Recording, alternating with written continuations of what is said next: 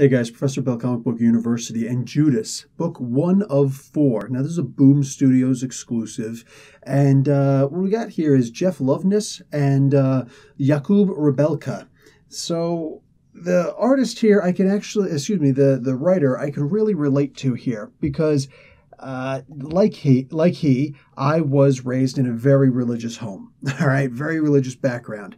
And I myself always wondered about the story of Judas. I know I was raised to hate him, like, oh, he was the betrayer, he did so bad, blah, blah, blah, yeah. Well, if that's the case, then why didn't Jesus do more? And that's questioned here. You know what I'm saying? Why did it have to be this way? Because if all of this was preordained, how can you blame somebody for something that's preordained? If humans were meant to be on earth and to work this soil and to give birth to more humans and things like that, then how can we blame Adam and Eve, right? All of these stories, all of them, I questioned every single one of them. So reading a story like this speaks right to my heart. You know what I'm saying? Am I a particularly religious guy?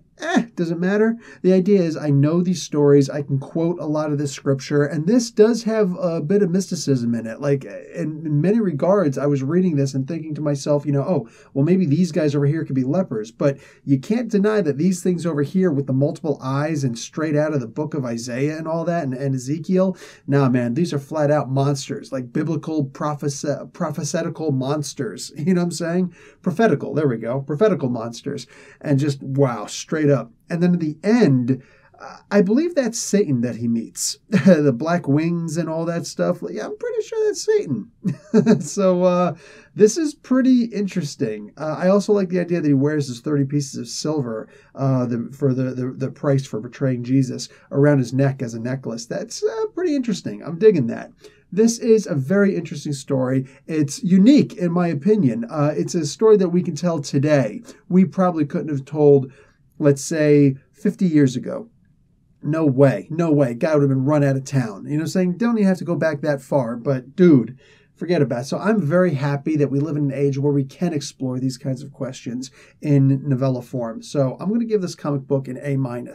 This was a fun read. This wasn't like, oh my God, I'm done. No, just this to me is interesting. If you are not interested in the slightest in a religious type story, a story that will explore, is this actually Judas Iscariot's fault or not, then this story is not going to appeal to you at all in the slightest. I cannot recommend this book to you. But for me, anybody who does read these kinds of things and who can look at these things with an open mind, this is a good story. This is a really good story to explore.